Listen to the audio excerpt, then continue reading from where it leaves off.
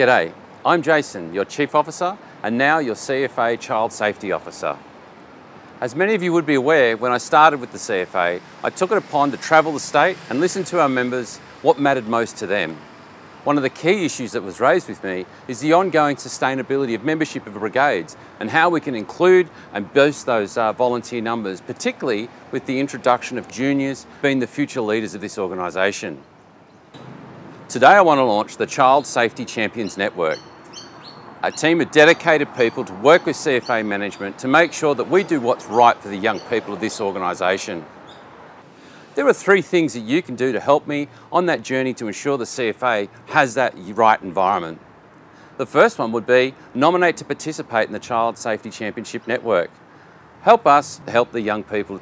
The second, get us working with Children's Check. I did it myself when I started with the CFA. It's very simple and easy to do. The third, and probably the most important aspect, if you see something, if you hear something that is not quite right, report it. Information on how to report child safety matters is available on the CFA intranet. If you don't have access to that, please report it through to your chain of command. It's important that we know what's going on so we can take proactive steps to ensure that the CFA is a safe and right environment for the young people of this organisation.